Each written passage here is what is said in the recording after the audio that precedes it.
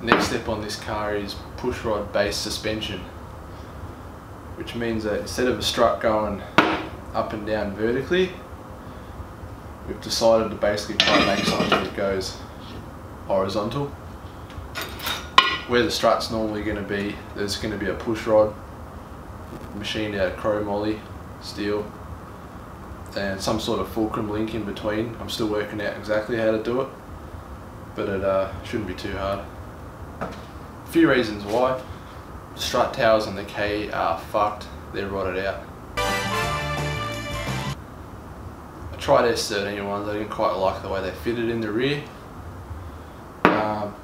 Motorbike shocks are really cheap, they're already adjustable. Also, we have no idea what the spring rates are going to do on this thing, so we'll be able to put different mounting holes in the fulcrum link and be able to adjust the spring rate pretty easily. I'm going to mount it all on this piece of RHS, which I can easily mate into the key, and if we bin it, we should be able to reshell it pretty easily.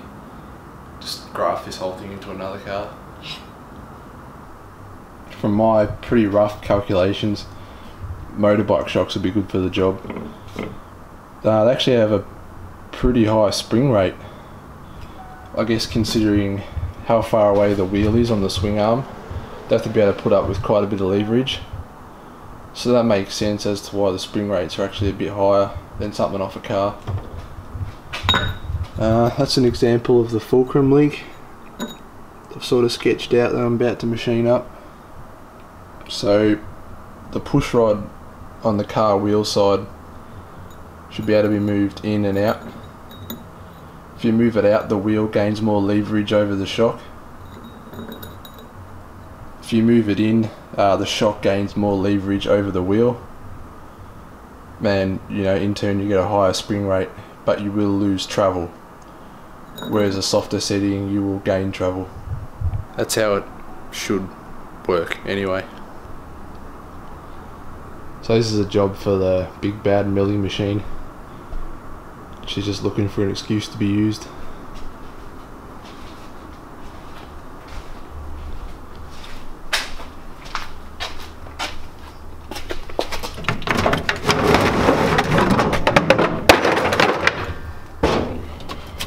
Need a bunch of different collets, different size end mills to shape it out.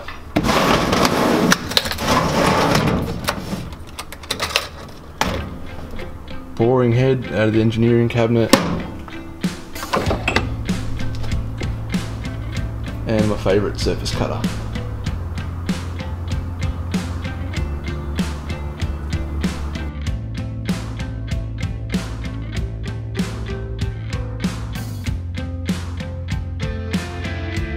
Just a quick note on the aluminium I'm using, the billet block. It is a 6061 T6, which is an aircraft grade of aluminium. I buy it from an aircraft supplier. It's actually pretty cheap. It's not the highest grade. The 7 series grades are the really expensive aircraft grade stuff. Don't be fooled by the term billet. Billet just refers to the block it's machined out of. You could machine it out of cheese and still call it a billet part.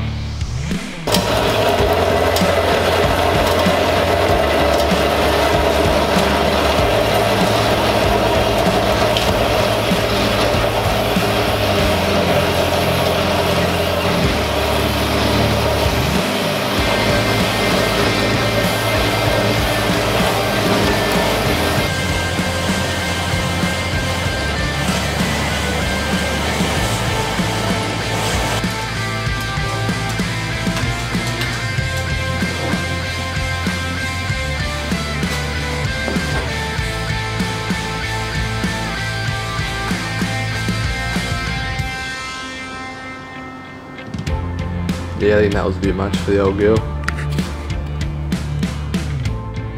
You can actually cut this shit with a circular saw, but it will make a fucking mess of my shed.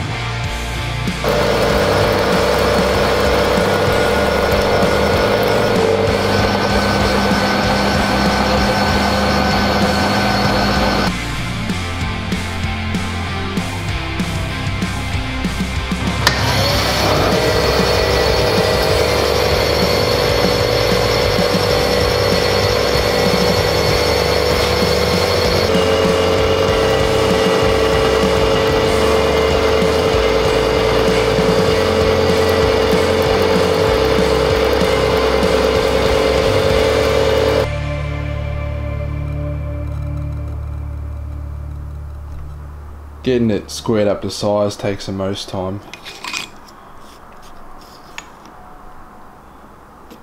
Once we're there, it shouldn't take too long. I forget. Those fucking scary horror movies, like Creepshow, fun horror movies, they don't make enough of those anymore.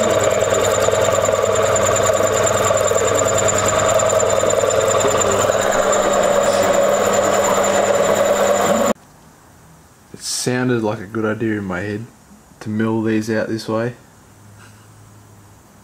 It's actually a huge pain in the ass to mill those slots so deep. I should have just made it out of 2 pieces of plate with the bolts drilled in it. But oh well.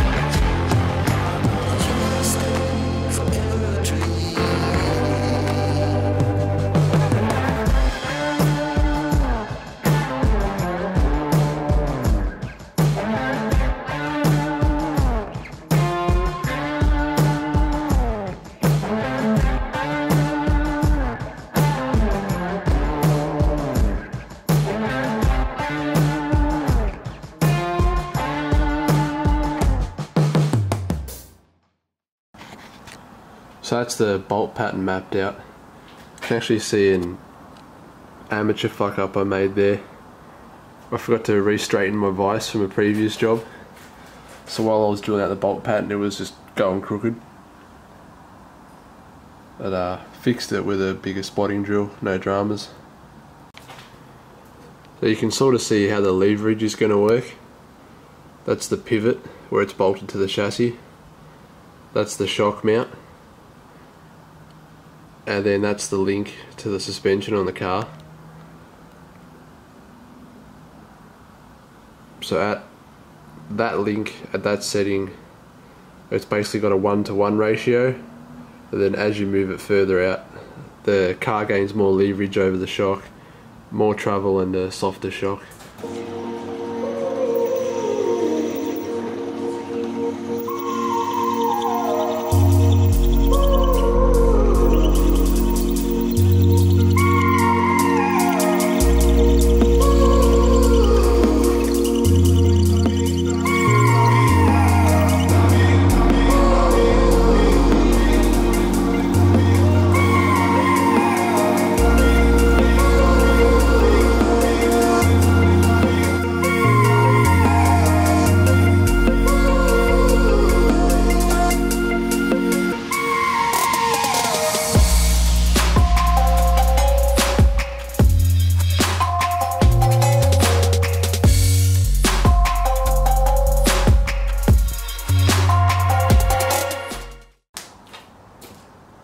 Couldn't find the right size drill bit for the pivot bushes I want to use, so I had to swap the head out for a boring head, which basically you put a bar in and you can drill out any hole you want. Just takes a little bit of messing around to set it up, that's all. Probably about 4 or 5 hours in on these things now, making a mess of everything.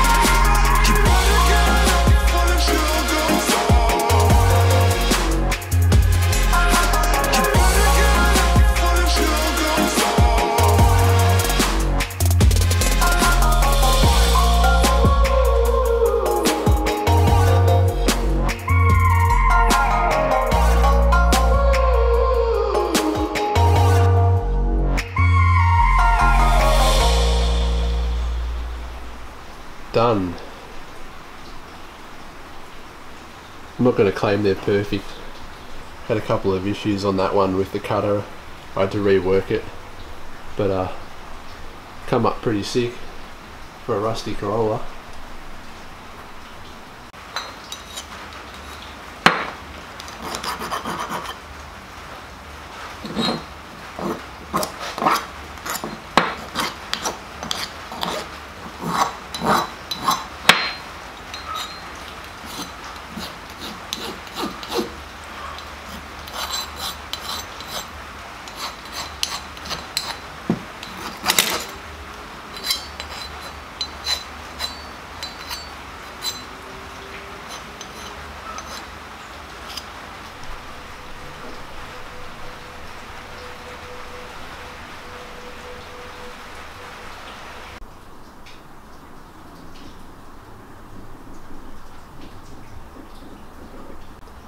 You can see it's sort of taking shape now.